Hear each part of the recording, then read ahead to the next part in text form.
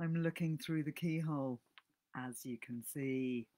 Tonight is all about keys in literature. We're talking about the key to it all. What is the key and how do we find it? Uh, Thanks for joining me. Great to see you. I am a bit obsessed with keys right now because I'm doing in my art group this term, we're talking about secret gardens. And one of the themes that I've done is the key to the secret garden. Look at this beautiful key. This really could be the key to the secret garden.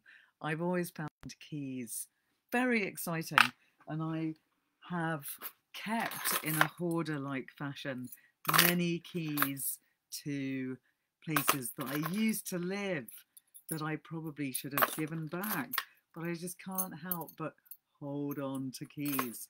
I've still got the keys to the School of Life shop, which doesn't exist anymore, which is rather tragic, in Marchmont Street. So I started thinking about keys in literature because of this amazing key in The Secret Garden by Frances Hodgson Burnett. And do go and have a look at my Ella Bertu paintings Instagram page, because on there I put the rather fabulous depictions of the secret garden through the keyhole.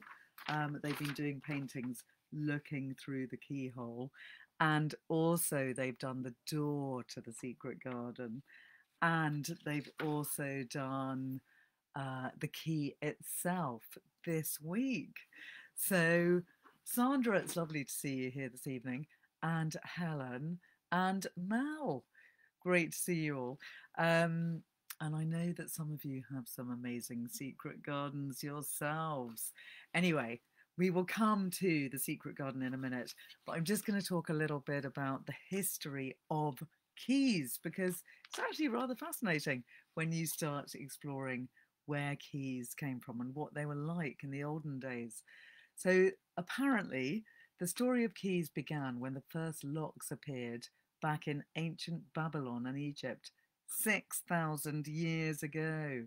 By using wooden toothbrush shaped keys, the Egyptians could lift the small pins in the lock and unlock the bolt. So the keys in those days were just like a kind of almost like a snaky thing, a bit like we might use to pick a lock.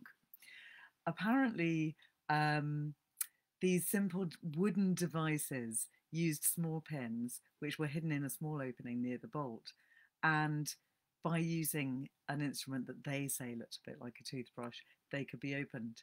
But this design was not that brilliant because both lock and key were made of wood, which could be very easily forced and could deteriorate very quickly. So they started fairly rapidly trying to make them out of metal instead. But the oldest examples of these ancient locks were found in the ruins of the Assyrian palace of Khorasabad in the biblical city of Nineveh. And these lock mechanisms were dated to 704 BC. So we have been using keys and locks for a good 2,000 years. And I bet there's some people out there who know much more about archaeology than I do. But it's rather fascinating to see what keys used to look like. Then the next evolution of keys came in ancient Rome, when engineers and inventors managed to greatly improve on the designs of the Egyptian wooden locks by using iron and bronze. Romans were able to create much stronger and smaller locks. So apparently in those first days, the locks were absolutely massive. They were about that big, and people used to wear their keys on their shoulders as a bit of a status symbol, and they would have actually been enormous, which is quite a weird thought. But gradually, as keys evolved, they cleverly made some keys that could actually be worn on a ring, and it apparently became quite a common thing. This is not a key ring, a ring key. It became quite a common thing for women to have a little key attached to their ring, with which they could open their jewellery boxes, which is a pretty groovy idea. I'd like to bring that back. I think we should all have little keys on our rings. So by using iron and bronze, Romans made much stronger and smaller locks, and they then had keys that could be carried about their person much more easily. So they started calling them what we would call today a skeleton key, which was a simple cylindrical shaft that has one single thin and rectangular tooth, which would be a bit like that, I guess. This design continued to be used for 17 centuries after the fall of the Roman Empire, receiving only minor updates in their looks during all that time, and making their efforts mostly about defending off thieves. And so they basically didn't change the design because it was quite a good design. But modern flat keys like these were first introduced to the public by Linus Yale. That's where you get the old Yale lock from. I didn't know that. So Linus Yale was the first person to introduce these modern flat keys. And that was in the mid 1800s. By using tumbler locks and more sophisticated ways of regulating the pins, these flat keys became an instant success across the entire world. They were easy to manufacture, and thanks to the invention of key cutting, they became very popular and easy to replicate. So tonight we're going to be looking through the keyhole at keys in books, and I will just be telling you a little bit more about the history of keys before I get on to that. So some keys that were made in Roman times also reflected the architecture of the day, and they were made not only to fit the lock but also to look like the door that the lock was going to go into. So people have been very inventive with their keys over the years, and I've only got slightly unexciting keys to show you this evening. If anyone's got any cool, amazing keys, I'd love to see them. Send me a photo. So locks in fairy tales and poetry have been very common since earliest times. Consider the tales from the 1001 Nights. In the story of Ali Baba and the 40 Thieves, the portal to the treasure chamber was opened with the code words, "Open Sesame." That is a kind of key in the form of a word. In Swedish folk tales, we have the castle that stood on golden posts. A cat transformed itself into a loaf of bread in the keyhole of a giant's castle, keeping the giant from getting into his home. "Unlock the door," the giant yelled, but instead the cat told him about its many adventures until the sun went up and the giant burst. Interesting. So that's from a Swedish fairy tale. But there are lots of keys that are important in fairy tales. There's another strange fairy tale story from Grimm's fairy tales called The Golden Key, which was in place 200 in the Grimm's fairy tale edition. It was always came at the very end of all of the Grimm's fairy tales because it's quite a brief and bizarre story. It's basically about two chickens who find a little key and a little box in the dung. The box contains a short piece of fur made of red silk, and they say if it had been longer, the fairy tale would have become longer too. And some people say that the key, that it was a boy, not two chickens, that found the key in the dung. Anyway, very strange little short story. But there's going to be more keys in stories coming along. But the first one that I really want to tell you about is the key to the secret garden, which could be a key very like this one. And that's what got me started on this whole topic. The Key to the Secret Garden by Frances Hodgson Burnett. If anyone hasn't read that yet, go and read it immediately. It won't take you very long. It's a fairly short book, only about 150 pages, and it's very beautiful and very full of hope and optimism. But it does start off with a very disagreeable little girl called Mary, whose whole family have died of cholera in India, which is where the story starts. So the story begins with her wondering what the heck is going on as all her family die around her. And then she gets sent to a very unhospitable place in Yorkshire where she's sent to live with her uncle. And it seems incredibly boring and sad and lonely, but she gradually begins to explore outside, and she becomes obsessed with this idea that there's a secret garden in the grounds, and she's obsessed with trying to get into the secret garden. And she gets help from a little bird. So I'm just going to read you a little bit from the secret garden so that you understand how lovely it is.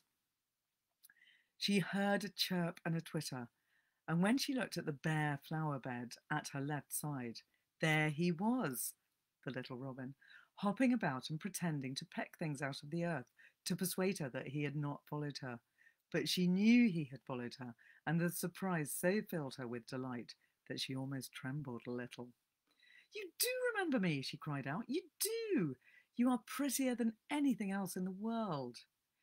She chirped and talked and coaxed, and he hopped and flirted his tail and twittered. It was as if he were talking. His red waistcoat was like satin, and he puffed his tiny breast out and was so fine and so grand and so pretty that it was really as if he were showing her how important and how like a human person a robin could be.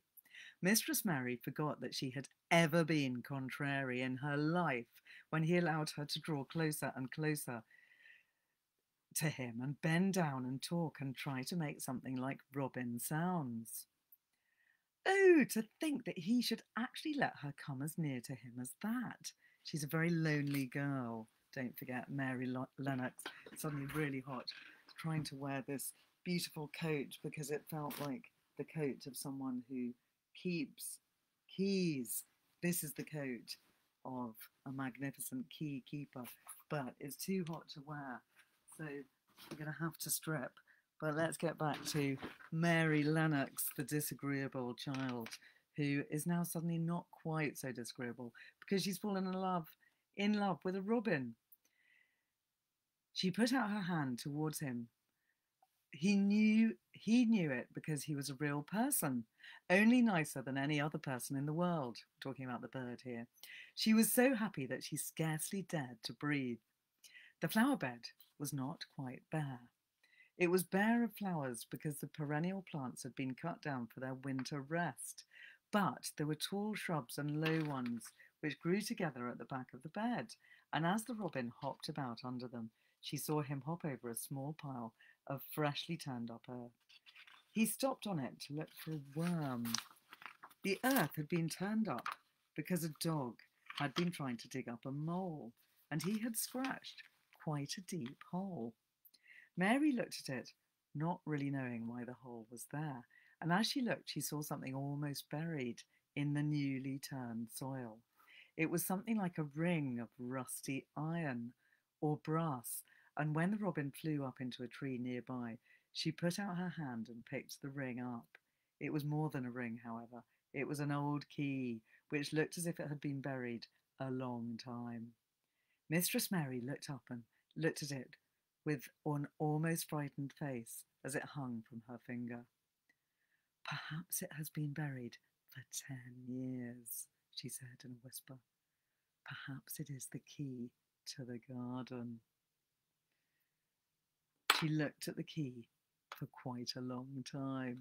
Now, people that know the story will know that Mary does find her way into the secret garden, and she manages to look through the keyhole and then actually get in to the secret garden.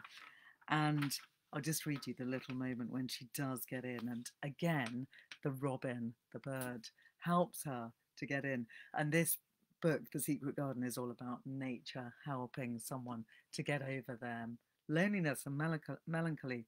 And it is a very beautiful story because of that exact reason.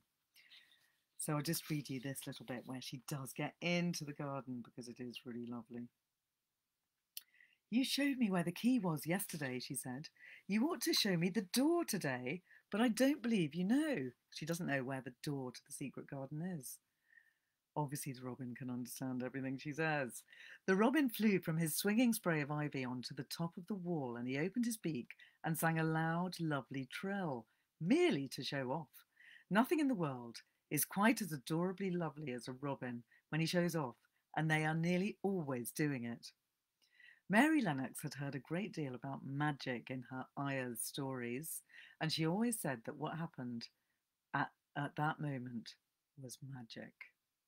One of the nice little gusts of wind rushed down the walk, and it was a stronger one than the rest. It was strong enough to wave the branches of the trees, and it was more than strong enough to sway the trailing sprays of untrimmed ivy hanging from the wall.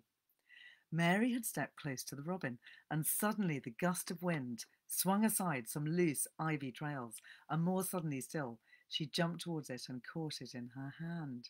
This she did because she'd seen something under it, a round knob which had been covered by the leaves hanging over it. It was the knob of a door. She put her hands under the leaves and began to pull and push them aside. Thick as the ivy hung, it nearly all was a loose and swinging curtain, though some had crept over wood and iron. Mary's heart began to thump and her hands to shake a little. In her delight and excitement, the robin kept singing and twittering away and tilting his head on one side, as if he were as excited as she was. What was this under her hands, which was square and made of iron, and which her fingers found a hole in? Maybe she had found the keyhole. I think she had. It was the lock of the door, which had been closed 10 years, and she put her hand in her pocket, drew out the key, and found that it fitted the keyhole. She put the key in and turned it. It took 2 hands to do it, but it did turn, so maybe it's a slightly bigger key than this.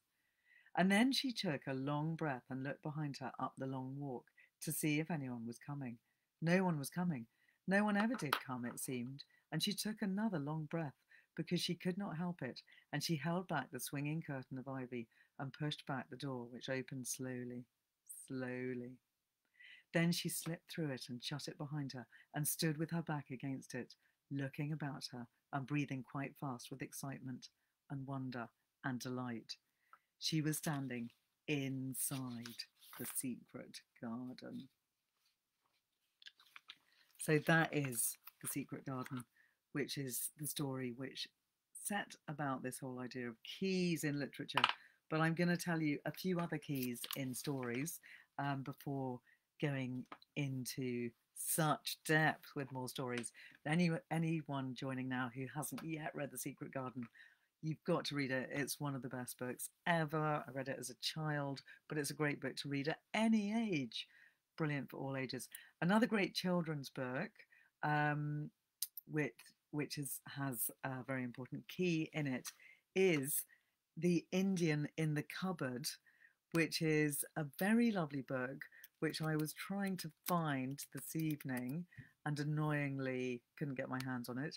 It's by Lynn Reid Banks, and it is a really fun, interesting read.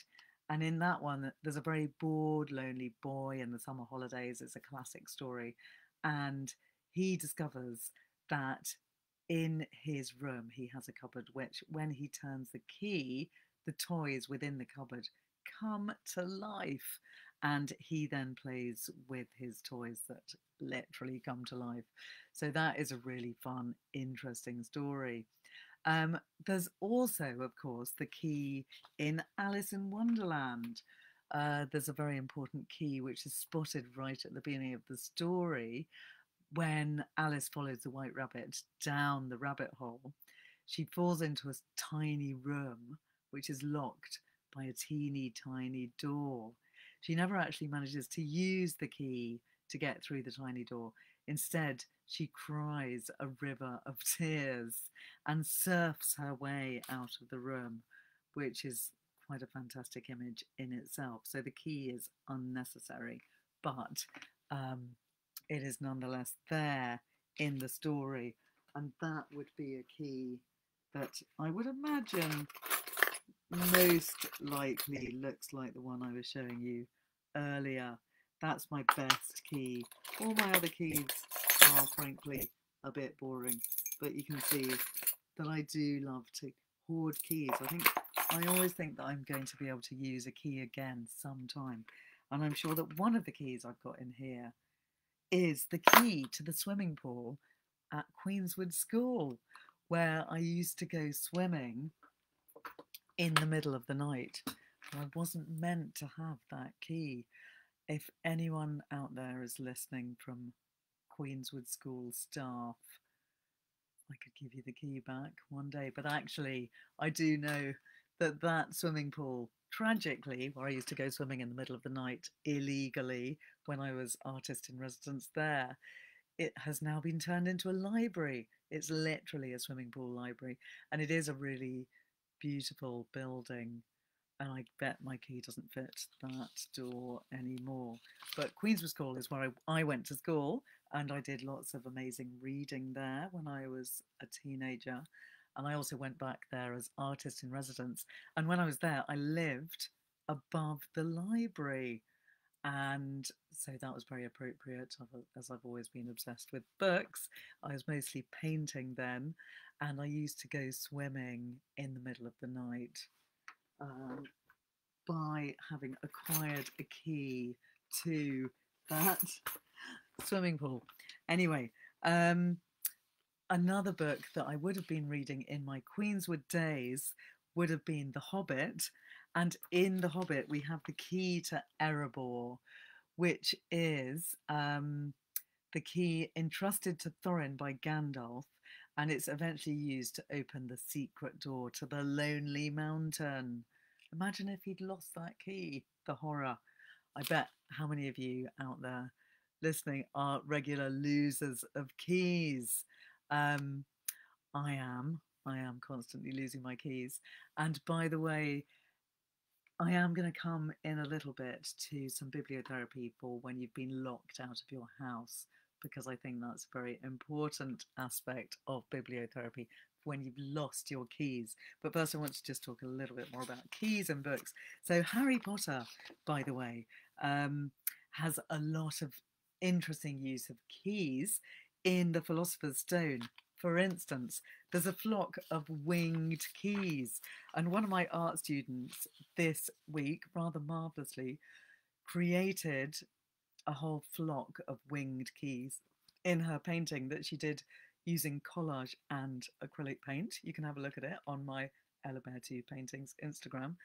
And she said that was not inspired by Harry Potter, but in Harry Potter, there is one of the protections for the Philosopher's Stone put in place by the Professor of Charms, Phileas Flitwick. He creates a swarm of winged keys, which fills a well-lit chamber, blocking the way to the hiding place of the Mirror of Erised and the Philosopher's Stone within. The keys had shiny, brightly coloured wings, which glittered like jewels. One particular key, an old-fashioned silver key with bright blue wings, was needed to open the heavy wooden door leading to the next chamber.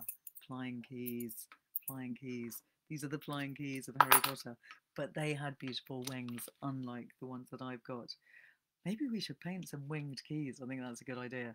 And in order to pass through that door, a person had to mount a broomstick and fly to catch the right key by which they could then get through. Colleen, you're saying that you saw the movie before you read the book. Which movie are you talking about?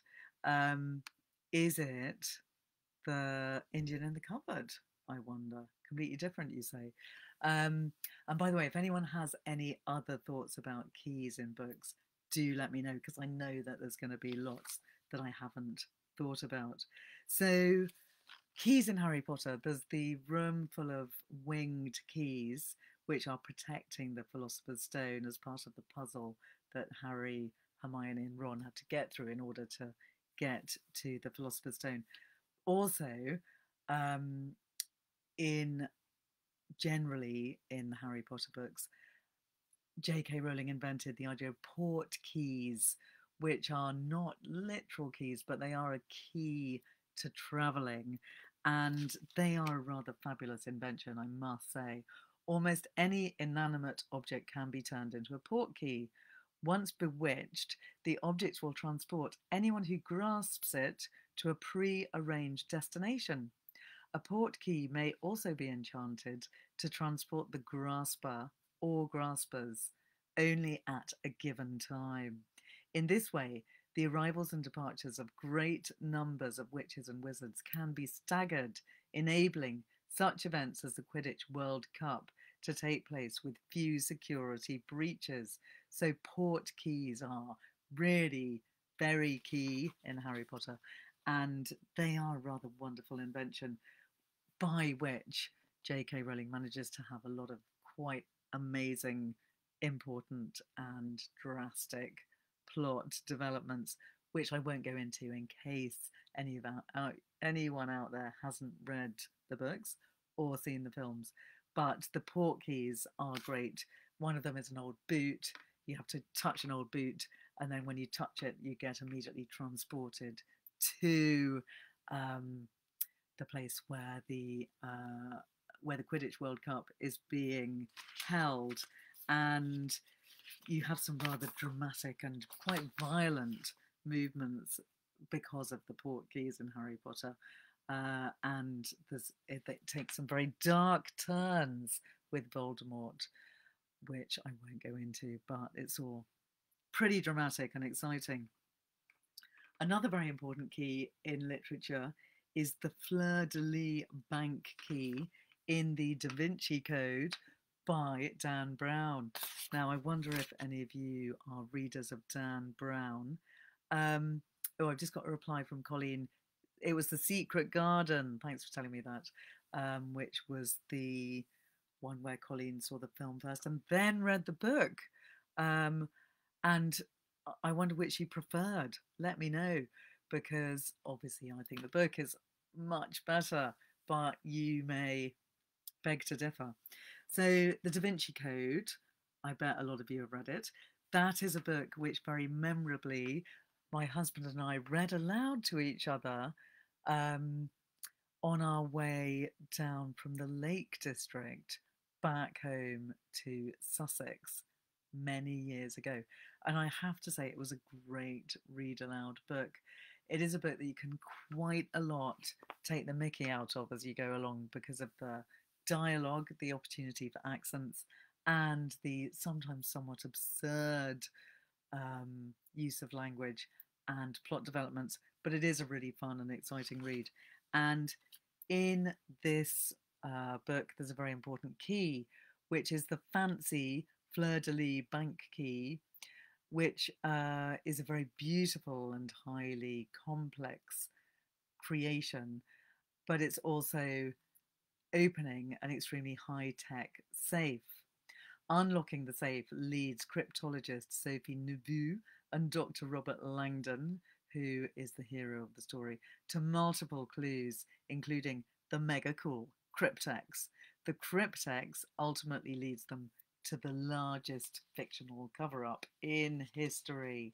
And the cryptex is a kind of really strange and cool, amazing kind of key that was invented by Leonardo da Vinci. So I think the cryptex would have been a real thing, but obviously in the Da Vinci Code, it's a fictional version of it.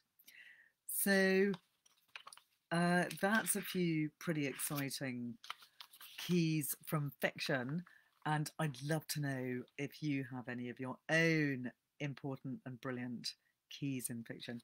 But I do want to mention another excellent key in fiction, which is from a story by H.P. Lovecraft, which is called The Secret Key. And I was trying to find um, my H.P. Lovecraft book, which has also strangely gone on a walk, which is maybe not surprising for H.P. Lovecraft because he did create such mysterious and frankly often quite terrifying stories. So I just want to tell you about this story, The Secret Key by H.P. Lovecraft, which is not a long story. You can read it on Project Gutenberg, by the way, for free. Probably will only take you about half an hour to read. So the story is about Randolph Carter, who, when he's 30 years old, he loses the key to the gate of dreams. So he's always had this ability to go through a gate of dreams and explore what lies beyond. So before he loses the key to the gate of dreams, he had made up for the prosiness of life by nightly excursions to strange and ancient cities beyond space and lovely, unbelievable garden lands across ethereal seas. But as middle age, I wouldn't call 30 middle age, by the way, hardened upon him, he felt these liberties slipping away little by little, until at last he was cut off altogether. So it's rather a fabulous idea in H.P. Lovecraft, The Secret Key, that he has lost the key to his dreams as he's got older, as he's got used to hanging out with boring grown-ups. I'm just trying to find the bit in my notes where I can read you a section from H.P. Lovecraft.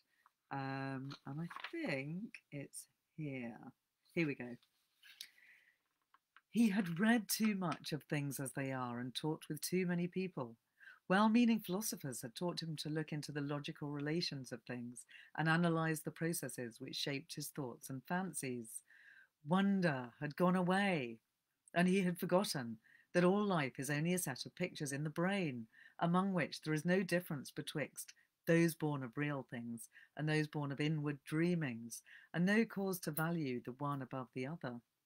Custom had dinned into his ears a superstitious reverence for that which tangibly and physically exists, and had made him secretly ashamed to dwell in visions.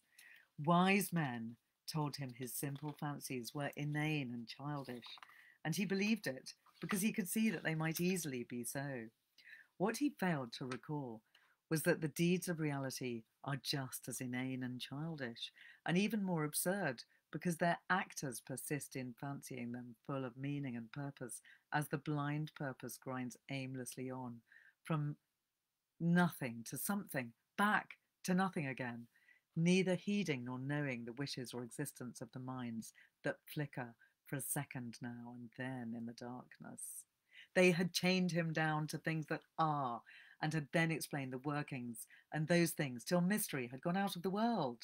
When he complained and longed to escape into twilight realms, where magic moulded all the little vivid fragments and prized associations of his mind into vistas of breathless expectancy and unquenchable delight, they turned him instead towards the new-found prodigies of science, bidding him find wonder in the atom's vortex and the mystery in the sky's dimensions. And when he had failed to find these boons in things whose laws are known and measurable, they told him he lacked imagination and was immature because he preferred dream illusions to the illusions of our physical creation. So Carter tried to do as others did and pretended that the common events and emotions of earthly minds were more important than the fantasies of rare and delicate souls. So this is a great story, folks. I think everyone should read it. Randolph Carter, age 30, in this story, The Secret Key by H.P. Lovecraft, is about a man who has lost the key to his dreams.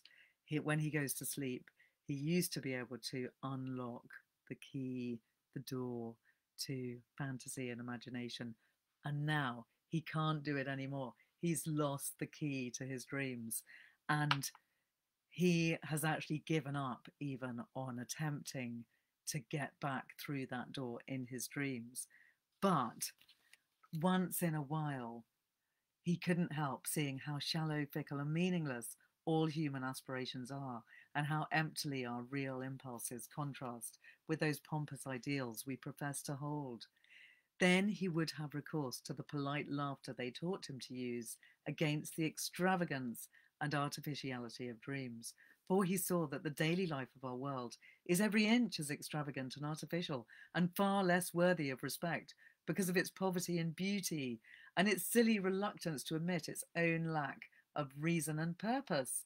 In this way, he became a kind of humorist, for he didn't see that even humour is empty in a mindless universe, devoid of any true standard of consistency or inconsistency.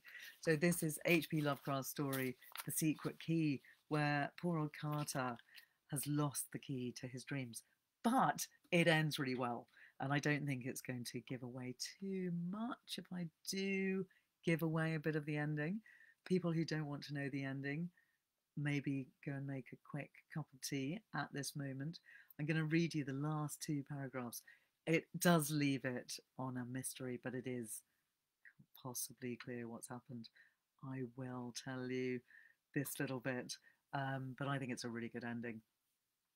Carter's relatives talk much of these things because he has lately disappeared. His little old servant Parks, who for years bore patiently with his vagaries, last saw him on the morning he drove off alone in his car with a key that he had recently found. Parks had helped him get the key from the old box containing it and had felt strangely affected by the grotesque carvings in the box. Maybe it was a box a bit like that. Where am I? I've lost it now. And by some other odd quality he could not name. When Carter left, he'd said he was going to visit his old ancestral country around Arkham, which has been mentioned previously as a place he used to go in his dreams, by the way. Halfway up Elm Mountain, on the way to the ruins of the old Carter place, they found his motor set carefully by the roadside, and in it was a box of fragrant wood with carvings that frightened the countrymen who stumbled upon it. The box held only a queer parchment whose characters no linguist or paleographer has been able to decipher or identify. Rain had long effaced any possible footprints, though Boston investigators had something to say about evidences of disturbances along the fallen timbers of the Carter place. It was, they averred, as though someone had groped about the ruins at no distant period. A common white handkerchief found among the forest rocks on the hillside beyond cannot be identified as belonging to the missing man. This is not a common white handkerchief, but it's definitely a magical kind of handkerchief, the like of which would be in an H.P. Lovecraft story.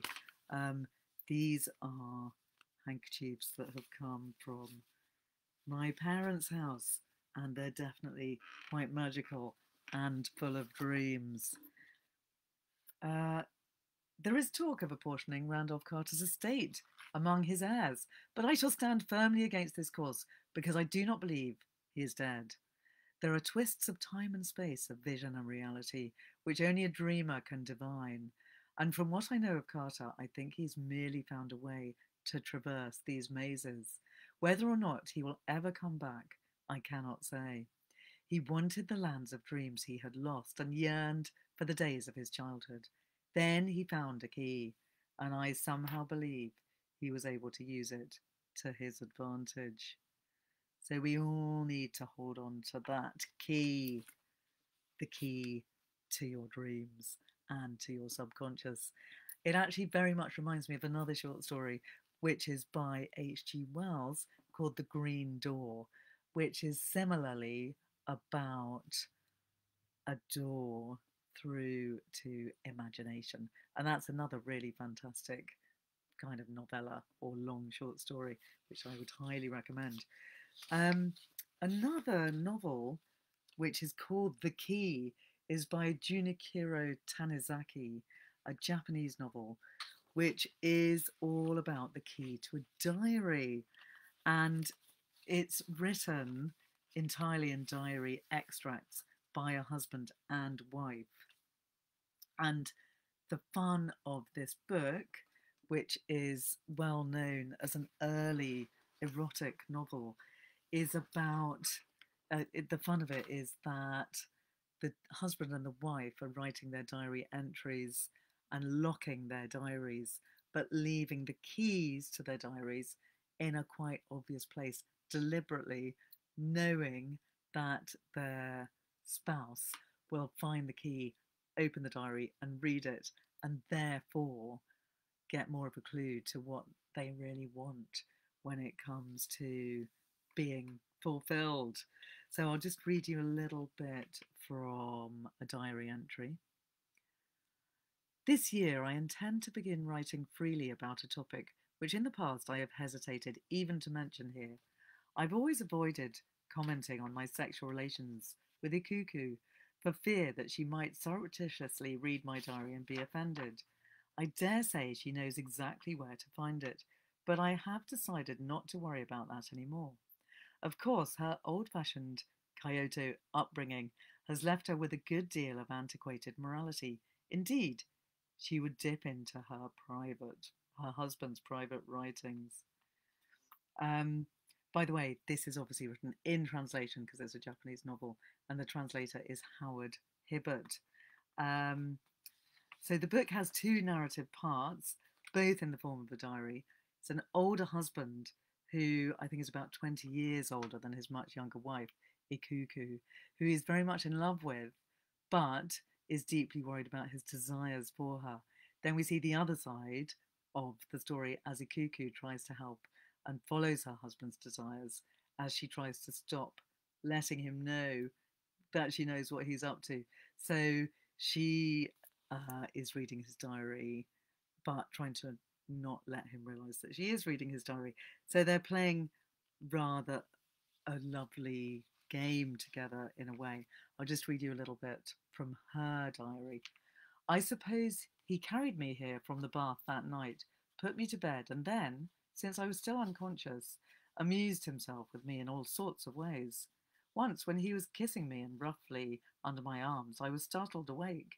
He dropped his glasses on me. My eyes opened the instant I felt their chilly touch. All my clothes had been stripped off, and I was lying on my back, stark naked, exposed to the glare of the light.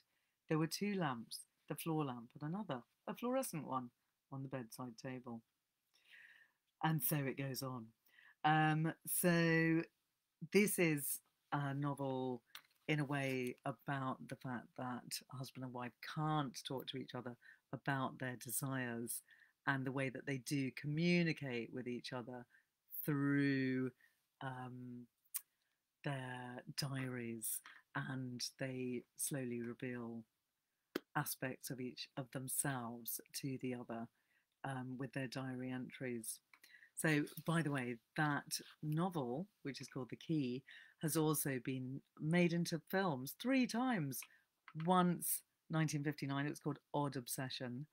Then in 1983, it was The Key, directed by Tinto Brass. Sorry, Odd Obsession was directed by Kon Ichikawa. And in 2014, it was also remade and called The Key, directed by Jeffrey Levi. I actually haven't seen any of them, but it is a fantastic novel. And going back to the debate between novels and films, Colleen says that she did like the movie. Maybe, Colleen, you need to go back and read the book again now that you've had a bit of a gap of seeing the film, and you can read the book again with fresh eyes. If you have anyone to read it with, read it to. That would be a lovely thing. It is a really great book to read aloud, or you could listen to it on audio, because that is also a really great thing to do with The Secret Garden. Particularly, it's a brilliant book on audio. So, what to do if you are locked out of your house because you've lost your key? Obviously, you should always keep a book in your garden shed for just such occasions, so that while you're waiting for the locksmith or for a relative or neighbour to come and rescue you with a key, keep a couple of books somewhere accessible if you've got a garden shed, or wrapped up in plastic under a flower pot. You've got to always be prepared for these eventualities. You can't rely on your phone, it might run out of batteries. You should always plant books in a few places outside your house just in case you get locked out, or obviously have one in your bag with you. But if you are currently locked out and need a book to read, when you've been locked out, I would very strongly recommend Pig Iron by Benjamin Myers as your go-to book to read when you're stuck, locked out of your house, because it's a brilliant novel. Benjamin Myers, we love him. He wrote The Offing, which would also be a great one to read, to be honest, when you're locked out, because that one is also very much about the great outdoors and the joys of being outside, which you obviously are when you're locked out of your house. The Offing is about a young man who goes off traveling just after the Second World War. He's 16, he knows that he's going to go and work in a mine.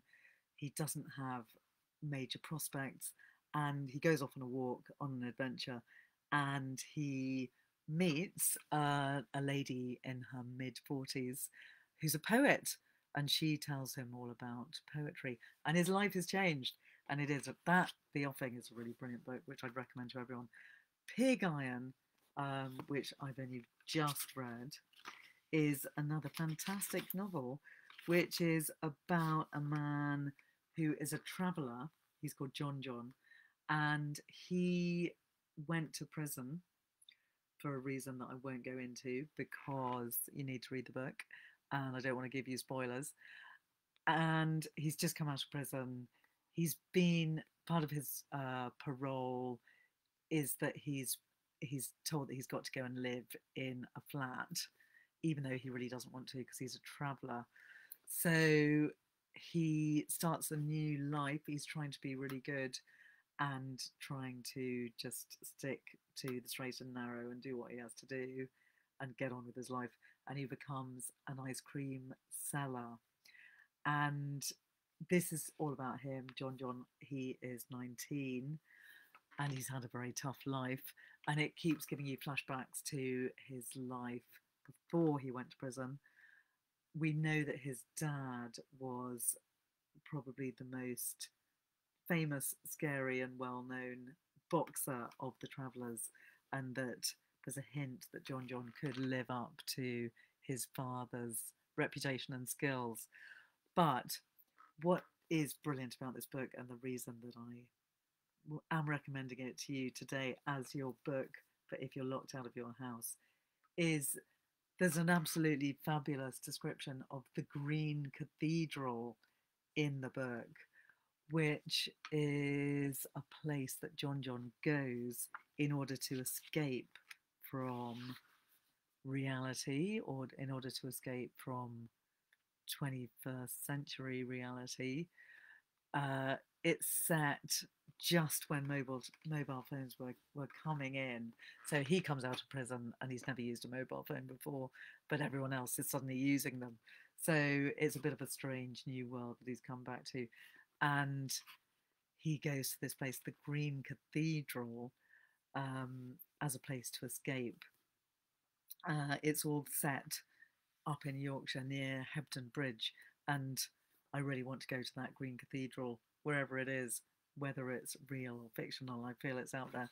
And in fact, there is a Green Cathedral just like the one he described near where I live. And I went there this morning among the wild garlic, and it was absolutely beautiful.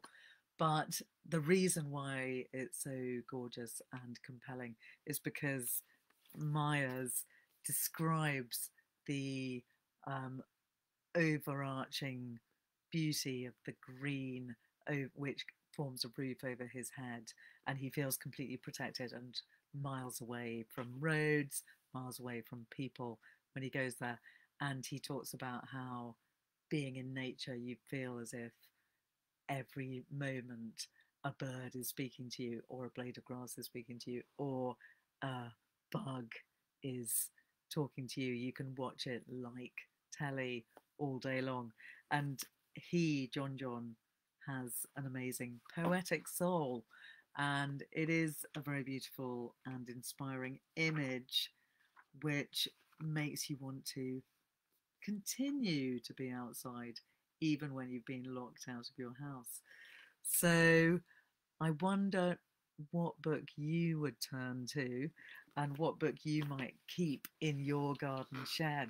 I think it's a very important thing to think about and to consider what would that book be. So do let me know. I'd love to know what your book that you'd keep in your shed would be. Maybe it should be short stories. Maybe it should be poetry. It's going to be different for everyone, but I think Benjamin Myers is your man to keep it in the shed and to get hold of that book whenever you're locked out of the house, or just obviously generally. And he's also just written an amazing book called Cuddy, which I've just begun to read and which I know is going to be amazing. So check out Benjamin Myers. I know that you're going to love him. On that merry note, I'm going to come to an end for the evening. I'd love to know if I've missed out some really important key books. I bet I have. Books relating to keys, books relating to keyholes, going through the keyhole. I'd love to know your favourites. So do tell me if you've got any which come to mind. And I will see you next week. Next week, I will be on Damien Barr's Literary Salon Facebook and Instagram page. So join me there, same time next week. Have a lovely night, and thanks for joining me. Good night.